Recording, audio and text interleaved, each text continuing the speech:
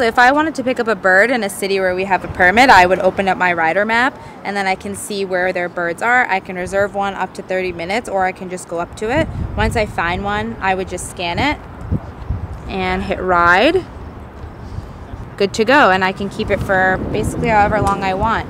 And it's super easy to start. It's just like a kick push scooter at first, get a little momentum and then push down on the throttle very lightly.